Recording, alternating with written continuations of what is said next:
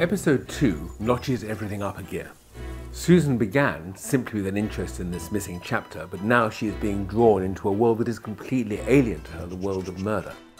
And that, I think, is the argument of the whole show, the difference between ordinary life and detective fiction. This is the real world, and I don't need some fancy editor from London pantsing around pretending to be some sort of private detective. In the first episode, she met Detective Inspector Locke, whose view of criminality is that it is brutish and nasty and very easy to solve, that everything is fairly straightforward. Modern policing, after all, solves most murders in the first 24 hours. But Susan is now being drawn into a world of clues and has to try and make sense of them. If someone really did push him off that tower, well, there'd have been plenty of volunteers. She doesn't realise that she is actually amassing clues for a murder until quite a long way down the line. So her interviews with James, with Khan, with everybody who knew Alan Conway are building up the picture of a man surrounded by enemies, any one of whom could have wished to kill him, even though at this stage that is not her primary interest. And I think that transition, the movement in that character, is what makes this episode so much fun. On the face of it, 3 crimes may have taken place at Pie Hall, one after the other. Punt and Susan are complete opposites. What makes Susan a good detective is her ability to empathise with people. She somehow gets close to people and people trust her with their secrets. What do you mean? Don't suppose you could help me? Well, he had decided to make a new will.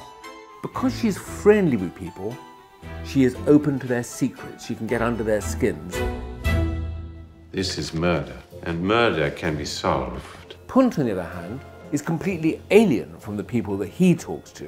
He comes in as an outsider, he asks questions, and his questions are very focused on the what, the where, the when, and the why of the crime. It's my belief there is no such thing as a coincidence. Every single detail he somehow keeps in his head, and he has the ability to put these pieces together like a jigsaw to come up with the final solution at the end of the show. You might say that Susan is intuitive and Punt is entirely psychological. You should read it again. Magpie Murders is at the end of the day a literary mystery. It's in the writing that the solution will be found, and it's already been mentioned that Alan Conway has a liking of anagrams and acrostics and lipograms and tricks of language. And in fact, the language of the book is very much part of its solution. And Susan is the perfect detective for a literary mystery because she's an editor. It was, for me, a very happy marriage. I couldn't think of anybody else who would be able to solve it. Somebody killed him. The answer's in the book.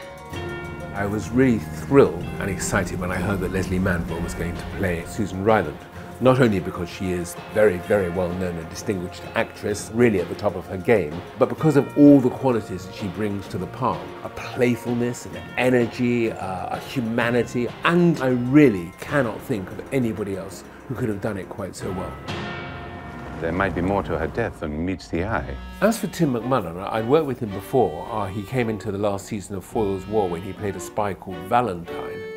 And I think he is one of the warmest actors that I know. He always brings this extraordinary sense of humanity and generosity to the characters that he plays. Now, and what's important for this character is that he has to inhabit 2 worlds. I mean, he exists in the 1950s very much as the classic Golden Age detective, but then he crosses over almost into a new dimension and appears more and more in the world of Susan Ryland and our world.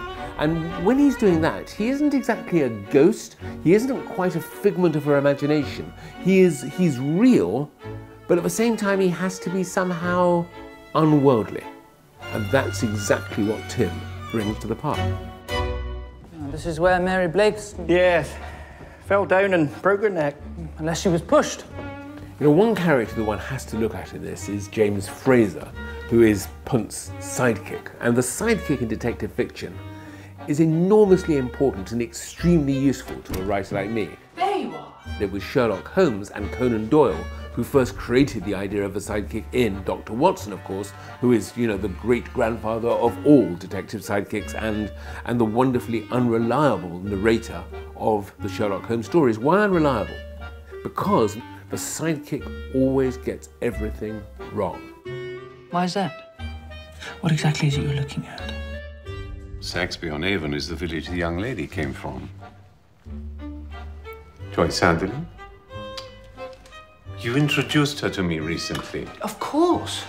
A lot of detective fiction is about sleight of hand, and in sleight of hand, you're saying, look here at my hand, there's nothing here, when actually at the same time you're slipping the ace out with your other hand out of your pocket. The sidekick says, what is that over there? He asks a question, but he only asks it because I don't want you to look the other way at that particular moment. And that, to me, is the most useful aspect of the character.